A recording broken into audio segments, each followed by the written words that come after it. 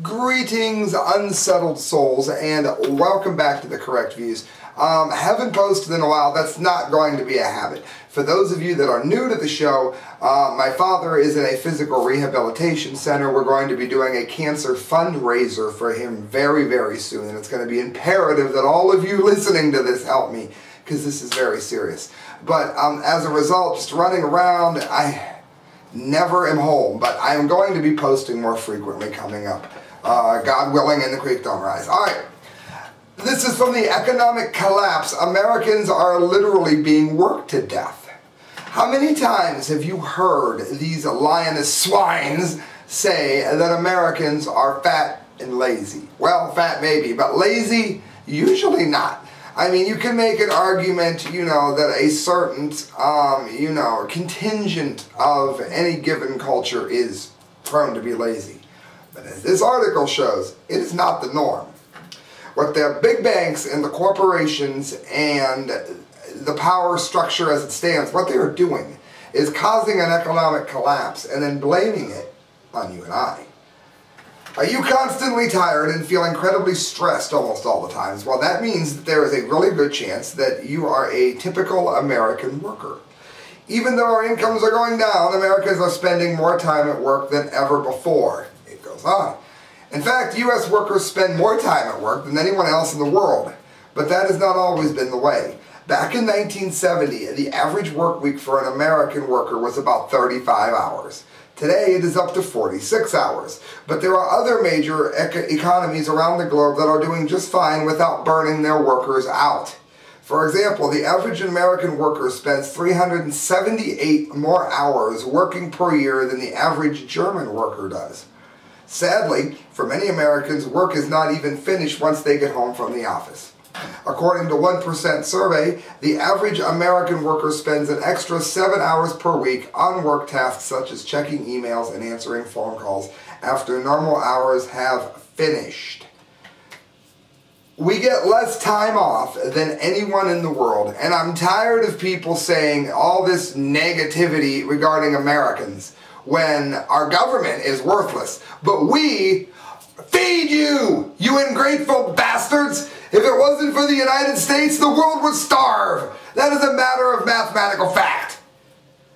And, and this is how, even within our own country, it's being destroyed from us, and it's all right here. My wife works 14-hour shifts, according to an email that is in this article. And her dialysis clinic 3 times a week and every other weekend. On Tuesdays and Thursdays, she has off. She ends up resting half the day to give her poor feet a break, since a nurse is on her feet 14 hours straight of continual business, and that is exhausting. On top of that, her company has had to freeze pay for 3 years, has dropped holidays down to just 2, with Thanksgiving and Christmas, has canceled the reimbursement of her continuing education credits. Also, they no longer match 401ks, and her company health plan has bumped up to $30 a week. And this is what leads to the kinds of things that we're seeing. Because when this kind of abuse, and that's exactly what it is, and the people are treated like filth, like they're worthless, that's when you have people breaking the law to make money. They don't do it because they're lazy. They do it because it is better. Let's face it. I'm going to say it. I am going to say it. It is better for some people's quality of life to break the law and work less than to work more and never see their families. That is the correct view. These things make me sick. Bosworth remarried, but her current husband, Ray, was forced onto medical disability when a prescription medication caused her health problems. The couple, who had a 4th child together, struggled to support their family on Lisa's meager income. Bosworth's gross monthly income from working as a classroom aide in Reef's Puffer schools and doing 2 Chronicle newspaper routes is $1,900. That amounts to $22,800 annually. Nearly $5,000 below the poverty line for a family of 6. And it goes on and on and on. On the average, the working age Americans work a job is actually lower today And the percentage of working age Americans with a job is actually lower today than it was during the last recession.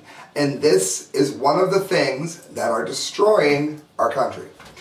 This is CBS this morning. Modern wheat, perfect chronic poison, doctor says. And let's face it, how many people are we seeing that are developing strange cancers who never drank, never smoked? It's coming from the food. Davis said that, Dr. Davis, sorry.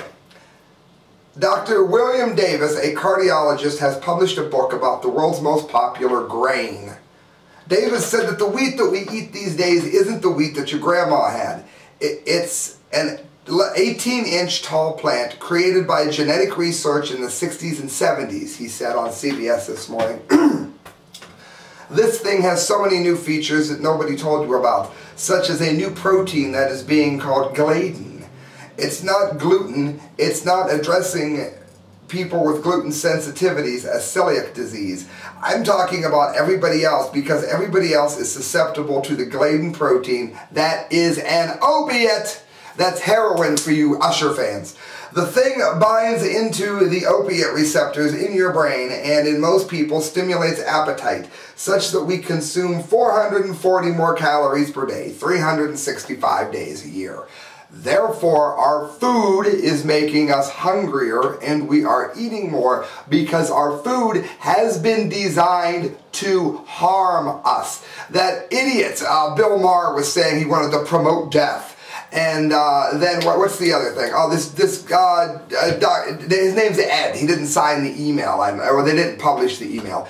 He said that he was happy that the food we eat was limiting our life. And he also said that genetic modification is due to the fact that there are too many people in this world and that we need to make these things in order to survive. Baloney! It's not true. As I pointed out in my movie, that YouTube needs to put back. Look at correct views, requests for help. You'll see what I mean. I mentioned in great detail that the entire population of the world afforded the same living space as an average person in New York City. You could fit all of the world's population into Texas. And even if that was true, that we can't grow enough food to feed everybody here, well, America does. So why are we eating genetically modified food? Think about it, people. Asked if the farming industry could change back to the grain it formerly produced, Davis said it could, but it would not be economically feasible because it yields less per acre. Greed. However, Davis said a movement has begun with people turning away from wheat and dropping substantial rate. So among other things, the genetic modification that we are being forced to eat has made us fatter and more unhealthy. And read the article. It is listed as a toxin.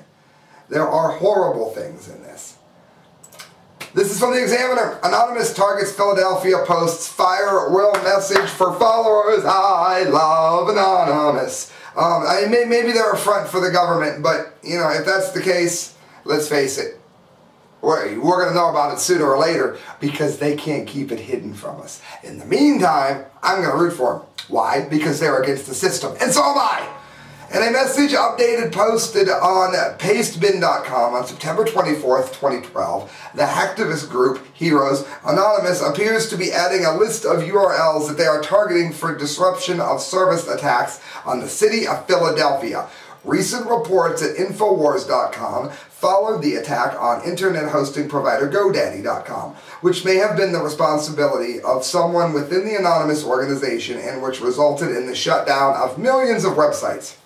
On September 22nd, the Daily Caller, it says, reported that the city of Philadelphia and Councilman Kenyatta Johnson had been targeted by Anonymous because of a dispute over the vacant lot between the city of Philadelphia and the small business owners and developer Ori Forbush. In his blog, pleasefixphilly.com, Phoebush, F-E-I-B-U-S-H, explains how he's ended up being the subject of a lawsuit initiated by Philadelphia. He says he opened up one of his new businesses at Point Breeze's blighted commercial corridor in years. According to Phoebush, he was delayed and stonewalled by elected officials at every turn while trying to open his new business. Basically what happened in Philadelphia, I'm not going to read the whole article, is they wanted to stop this man from opening up a business in a blighted, forgotten neighborhood so that they could sell it to people at a higher price later, even though legally there's no reason not to sell him this land. And what I'm saying is, I follow Annoymous on this.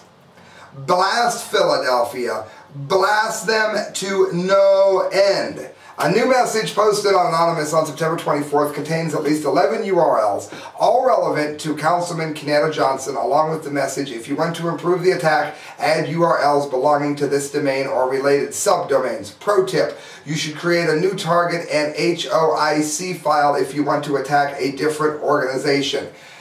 I'm laying it out for you as best I can, people. I am in favor of bringing our leaders to their knees because they are bringing us to ours.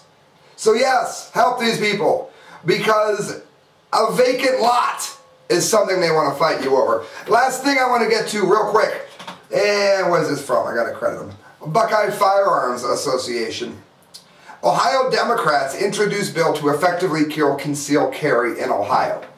You know, Ohioans are getting sick of this. I can tell you. You know how I know this?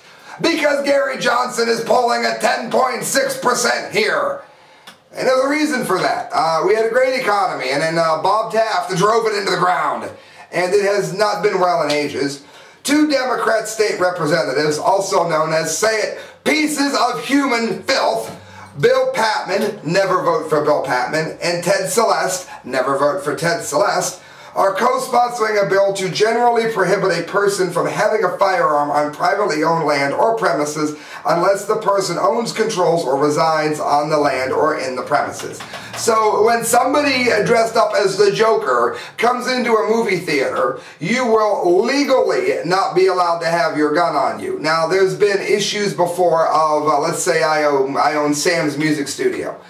It might be against my rules for you to have the gun in my building, and I can make you leave if you do, but you didn't break a law. These pieces of human filth, Mr. Bill Patmon, who you should never vote for, and Ted Celeste, who you should never vote for, is trying to make it so that it is a crime to defend yourself when the Joker comes shooting at you. So here's what I say. I say we bombard these two pieces of filth and let them know that we are not going to obey. You can make it a law, and we're not going to obey, because unless we do this, we will lose what dignity we have to even protect ourselves. You are listening to The Correct Views. Thank you for doing so. Good night. God bless.